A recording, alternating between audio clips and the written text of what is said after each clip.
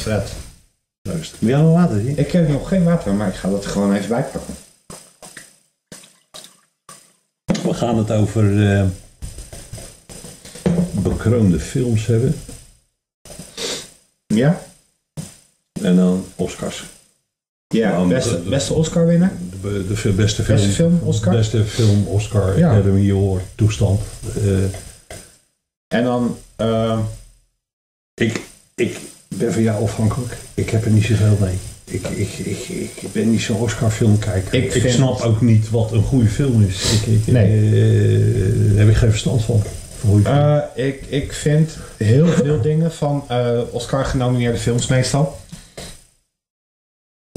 In een hoop gevallen vraag ik me ook oprecht af waarom zo'n film dan genomineerd wordt. En vooral ook waarom andere films dan niet genomineerd worden. Ik denk dat het te maken heeft met... Er zit heel veel politiek bij. Ja.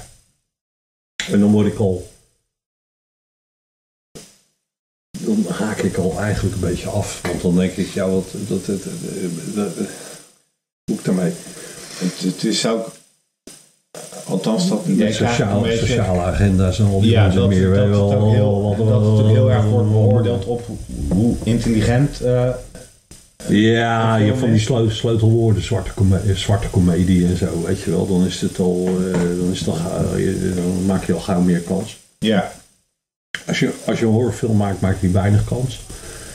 Zo niet helemaal geen kans. De laatste die ik me kan herinneren is Black Swan. Als dat al een horrorfilm is. Maar die is van Aronofsky, dus dat is al een VPRO-darling. Dus dan kom je al gauw... We gaan gewoon even terug. Vanaf afgelopen jaar. Jij hebt er meer verstand van dan ik. Dus, afgelopen jaar. Wat mij betreft een van de allergrootste verrassingen ever. Oké. Toen heeft Parasite gewonnen. Die Koreaan. Van de regisseur van Snowpiercer. Dat is waar ook. Ja.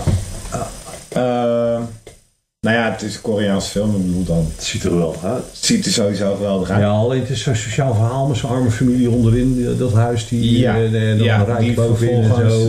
Moeilijk. Waarvan de zoon zich binnen wurmt bij een rijke familie daar les gaat geven. Aan een van die kinderen. En ik ben er ooit aan begonnen, maar ik ben er niet doorheen gekomen. Nee? Oh, ik vond het fantastisch. Oké. Ik zat echt... als ik even de rest van het rijtje erbij pak, even heel snel. Wat toen genomineerd is. Ja, Ford versus Ferrari. Over die autoracers. The Irishman. Dat eigenlijk een beetje... Die heb ik gezien. Dezelfde film die Martin Scorsese al 30 jaar maakt. Alleen dan nu zijn ze allemaal wat ouder. Ja. Met De Niro en Pacino. En ja, goed, noem ze allemaal. En ik vond het geen geniale film, maar ik vond hem wel gaaf. Ja, was wel lang. De helft was wel lang. Ja, maar het is dezelfde film als die Scorsese. Ja, zeker. Jojo Rabbit vond ik ook een hele aardige trouwens. Zwarte komedie. Joker. Sorry. Joker. Ja. Little Women. Marriage Story. Vond jij Joker goed? Ik vond Joker goed. Ja.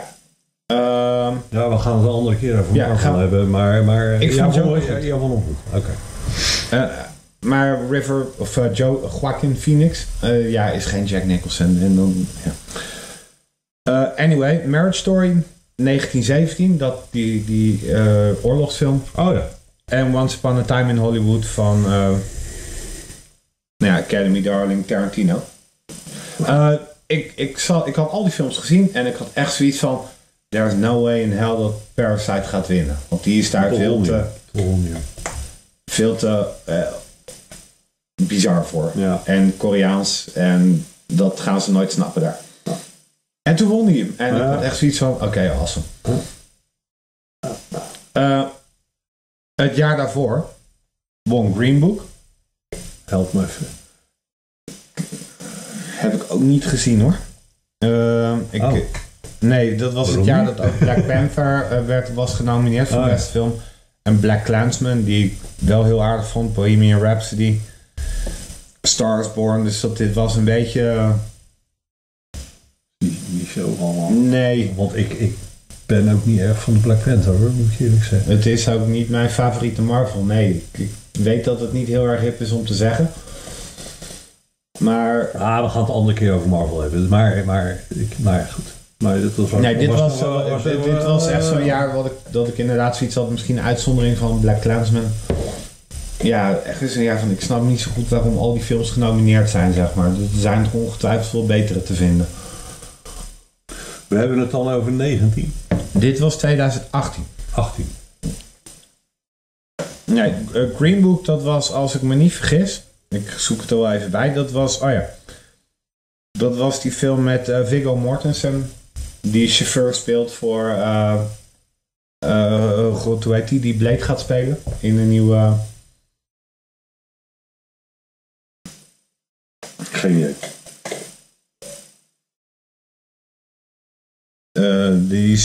Die wordt gespeeld door Mahershala Ali.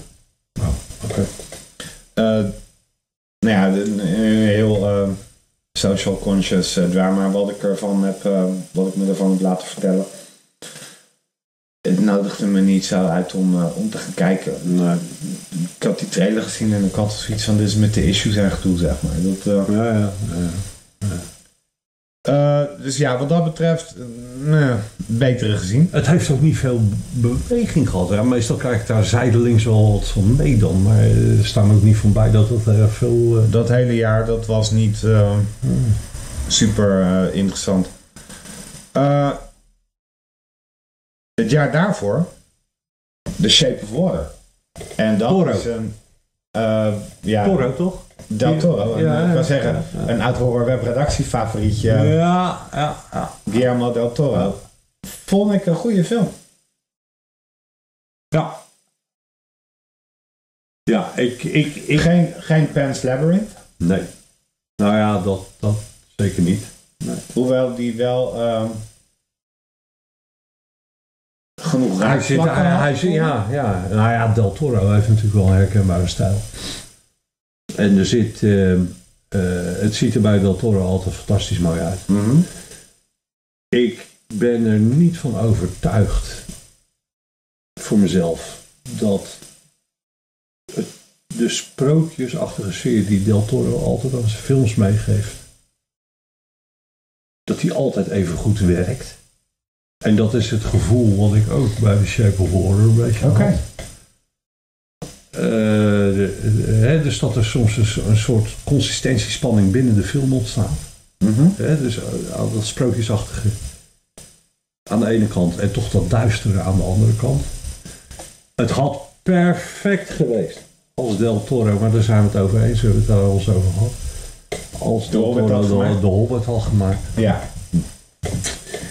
Want daar past dat wel precies. Dat is ook het verhaal waarin dat precies past. Maar goed, hij is er wel bij betrokken geweest, maar het heeft niet zo mogen zijn. Maar met zijn eigen werk vind ik het een beetje hit, randje or miss. Zeg maar. Weet je wel, dat er soms wel wat spanning in ontstaat. Ik vond The Shape of Water in dat opzicht wel een hit, hoor. Ik bedoel...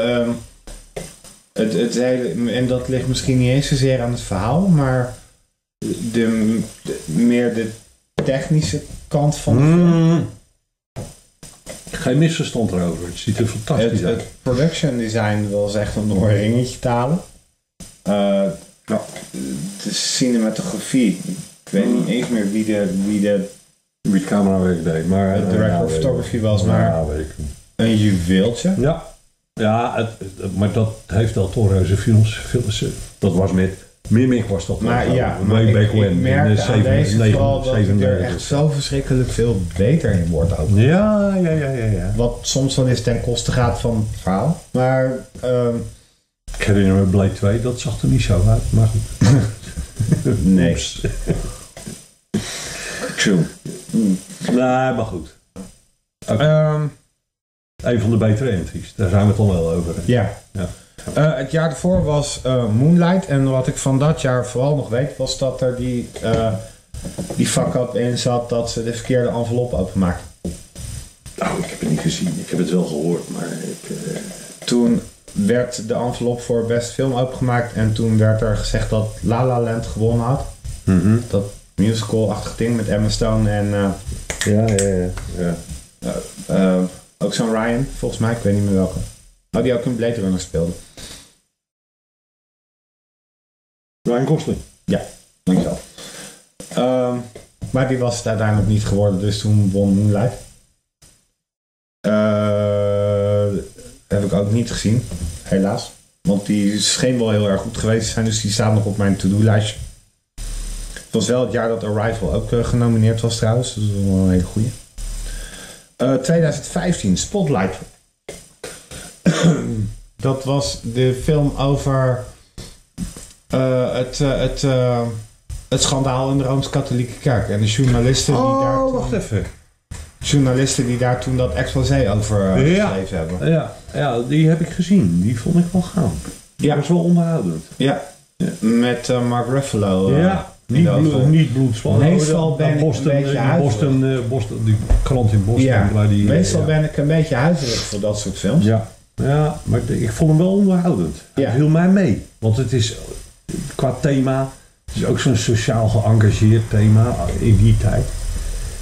Nou ja, wat ik vooral heel erg goed vond aan die film is dat het bleef focussen op het artikel wat ze aan het maken waren. En heel ze vaak vertelden een goed verhaal. Heel vaak heb je in dat soort films natuurlijk dat er van allerlei toeters en bellen bij worden gehaald. Of dat er nog ergens een romantisch subplotje in geshoehorned wordt. Weet je, en dat was nu helemaal niet. Het weet je wat het ding is, Steve?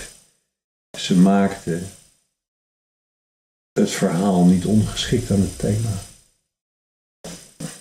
Het verhaal bleef de hoofdzaak. Nou, en het thema zat er dan onder. Het was natuurlijk wel actueel met die kerk. Maar dat werd niet de hoofdzaak. De hoofdzaak bleef nog steeds het vertellen van een verhaal. Ja, precies. Dat is iets wat in wel meer films fout gaat. Waarin het thema tot hoofdzaak wordt gebombardeerd en het verhaal ondergeschikt wordt gemaakt aan het thema. En dan gaat het althans bij mij fout. Hollywood interesseert geen zak, want die kijkt alleen maar wat verkoopt. Ik wou net zeggen. Ja, die hebben niks met mij te maken. Ik weet ook niet waarom niet, maar dat is waar bij mij dan vaak misgaat. En dat gaat in die film niet mis. Nee. Dus het is niet de spannendste film ter wereld. Dat is zo. Hoeft ook niet. Maar het is wel onderhoudend. Nou, ik vind het wel belangrijk vaak. Dat er een bepaalde spanning in de film moet zitten. Maar dat zit hier niet zozeer in. Het is meer een verslag. Een soort beeldverslag. Ja. Site. Deels gefingeerd of geromantiseerd, gebaseerd op enzovoorts. Maar de hoofdzaak blijft het vertellen van een verhaal. En dat bepaalt die film. En dat maakt hem beter dan dat hij eigenlijk... Het was ook, misschien wel wat mij betreft een van de weinige jaren dat ik ook prima kon leven met de winnaar. Ja. Ook al was dat jaar ook Mad Max Fury Road genomineerd. Ja, wat op een andere manier weer een hele goede film is. Ja. Nou had ik nooit gedacht dat hij de Oscar voor beste film zou winnen trouwens. Ja, bloed hè. Kan niet. En het is een beetje een misogynistische film natuurlijk, hè, met zo'n kale, hoe heet ze? Die Zuid-Afrikaanse. Charlize Theron. Ja. En Tom Hardy. Ja, als een stoere bink. Het is natuurlijk een beetje misogynistisch. En een gitarist met een vlammenwerper op de voorkant van de auto. Dan heb je hem. Ja, maar dat is natuurlijk een allegorie, hè? Ja? Ja, het is een allegorie van hoe het machismo uit de hand kan lopen. Dus je kunt het ook op zijn kop zetten. Geloof allemaal. Maar goed, 2014. Birdman. Ja. Heb ik ook niet gezien. Ik weet dat Michael Keaton erin speelde. En dat was een beetje de... Over hit en mis gesproken. Ja, maar dat was wel een beetje het jaar waarop de Michael Keaton revival begon. Want die heeft natuurlijk jarenlang een beetje onder de radar gevlogen. Ja. Nadat hij, denk ik, eind jaren 80, begin jaren 90 een beetje zijn hoogtijdagen had. Ja, nou ja, met dat Tim Burton ding onder andere. Ja, hoe heet hij ook alweer? Meerdere Tim Burton dingen. Hij heeft Batman gespeeld. Ja, oh ja, ook dat. Ja, dat is waar. Een van de betere Beetlejuice. Ja. Beetlejuice. Ja. Ik zag niet lang geleden White Noise met terugwerkende kracht van. Maar ja, daar was die niet.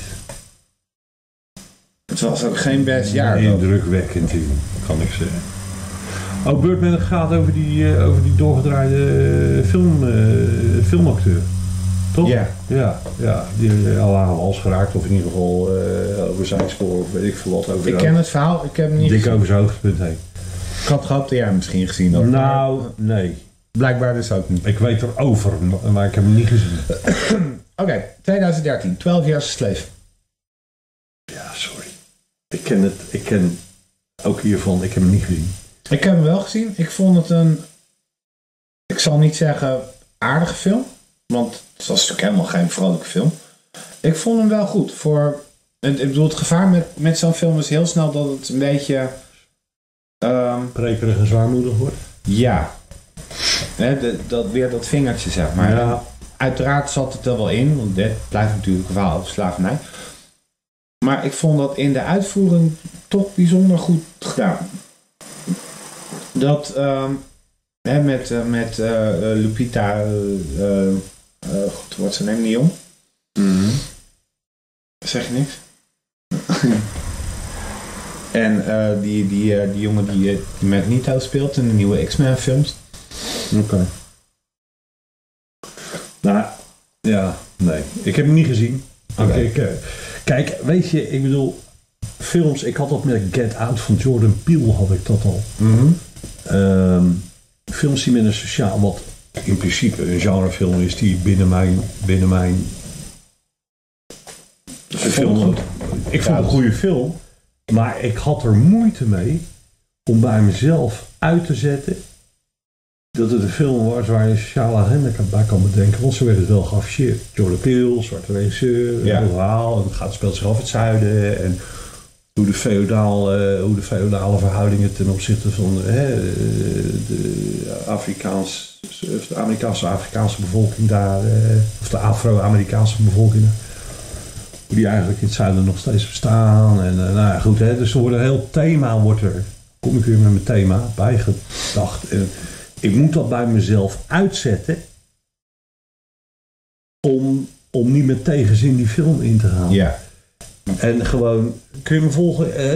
Gewoon met een blank slate in mijn hoofd de film ondergaan voor wat die is als verhaal. Ja, dat snap ik wel. Beeldverhaal. Ik vond dat bij 12 Years a Slave meevallen. Ik ging daar dus wel ik ging er wel een beetje huiverig in. Ik ben het wel met je eens.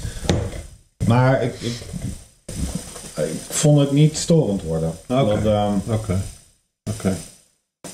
Ook al had ik misschien American Hustle een betere keus gevonden.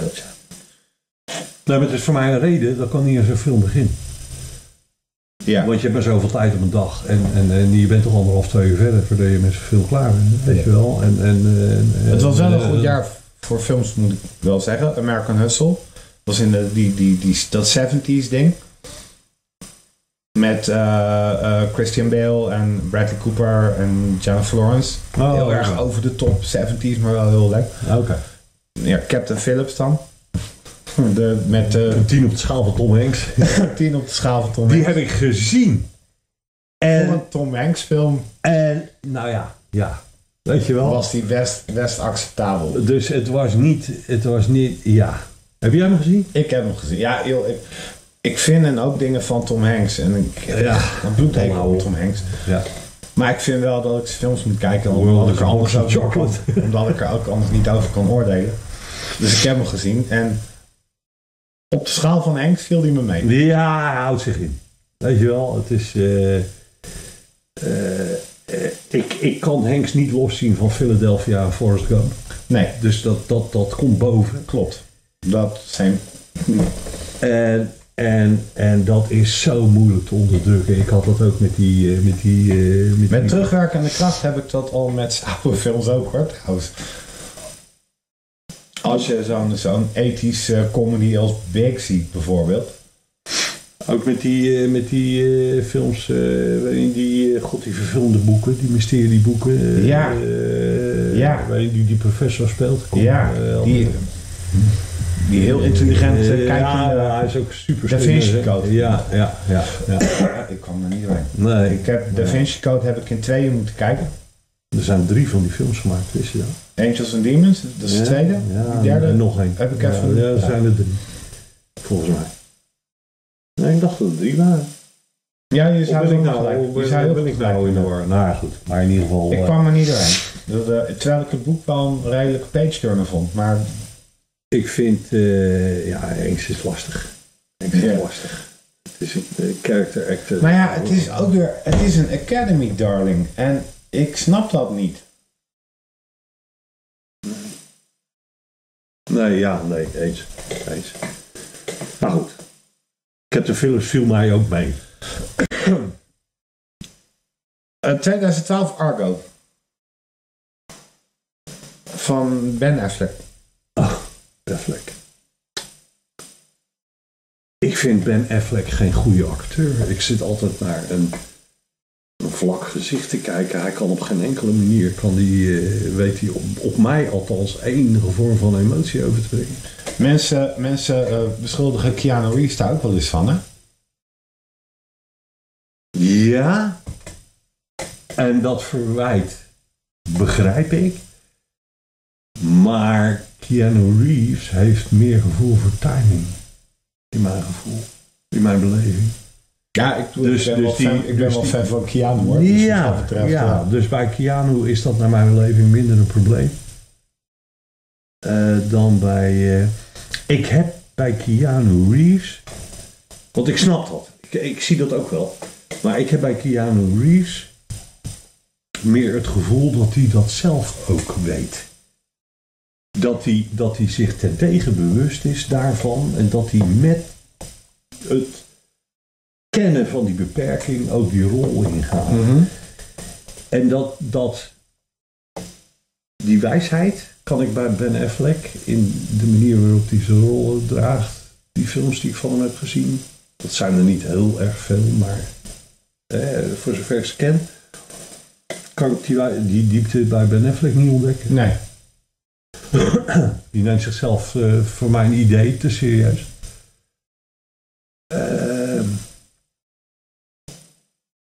Nou ja, dus ik ben nooit overtuigd van films waar Ben Affleck in zit.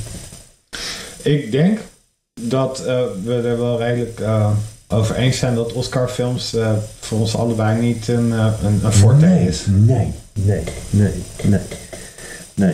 Ik had toen ik was verbijsterd toen, ik dacht dat dat in 2008 was, dus dat valt buiten dit bereik, maar dat die film van Catherine Bigelow dat maakte, niet Zero Dark 30, maar die andere.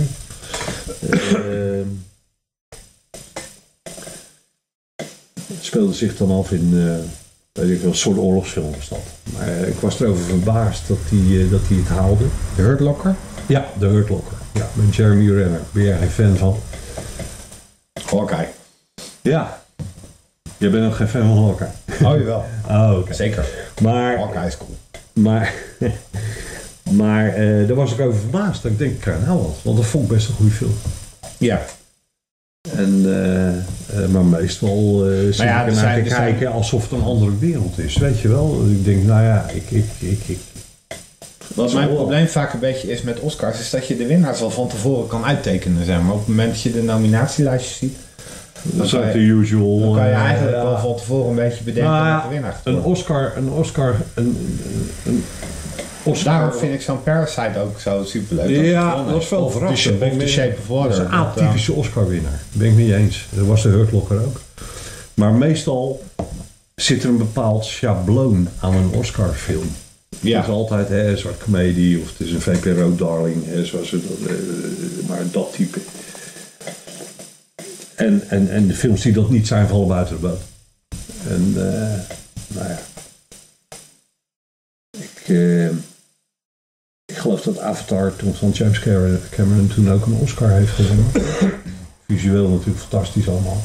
Ik vraag me af of die heeft vast geen beste film Oscar gewonnen. Nee. Nee, iedereen viel er van om. Overigens vond ik het ook een goede film, hoor. Nou, ik vind het verhaal niet technisch. Ja, precies. Maar het verhaal vind ik niet zo best. Nee. Nee, het viel me ook niet tegen. Het is een beetje een in elkaar getimmerd verhaal. Het is geen meeslepend verhaal. Vooral. Nee, maar door de visuals... Ja, de visuals. Het is indrukwekkend. Werkt dat wel... Het is het rijke. Het is het grote zeiljacht van je rijke oom. Waar je op een zondag naartoe gaat. Ja. En dan is het oeh en ah. En goh, wat mooi. En gaaf. En na een paar uur denk je... kan ik weer naar huis. Weet je wel, dat idee heb je bij Avatar ook. Het neemt je niet echt mee. Je zit er naar te kijken dat je denkt zo. Ik heb Avatar 2 keer aan de bioscoop gezien. En ik heb me 2 keer ook niet gestoord aan het verhaal. Oké. Nou ja, oké. En tuurlijk, ik weet ook wel dat er van alles aan hapert en dat het allemaal... Het verhaal, nou ja, maar het komt ook smaak. Het is ook smaak, weet je wel. Ik pretendeer geen hoge oordeel te hebben erover, maar... En wie ben ik om de best verkopende film aller tijden? Op 1, hè? Er is een nieuwe nummer 1, hè? Ik dacht dat Avatar Nee, Avengers Endgame is eroverheen gegaan. Is Endgame eroverheen gegaan? Nou, dan wil ik dan nog wel eens een keer... Ze hebben daar wel 2 releases. Avatar die had natuurlijk ook meerdere releases. Nee, maar op een gegeven moment hebben ze het echt een beetje gepusht om nog even een extra release erin te douwen in de bioscoop, zodat die over... Nou, als we gaan het ongetwijfeld een keer over Marvel hebben. Oh, dat gaan we zeker. En dan gaan we het ongetwijfeld ook een keer over de Endgame... want daar heb ik een mening over. Dat gaan we zeker een keer doen. Oké, jongens, zie je de volgende keer. Tot de volgende. Yep.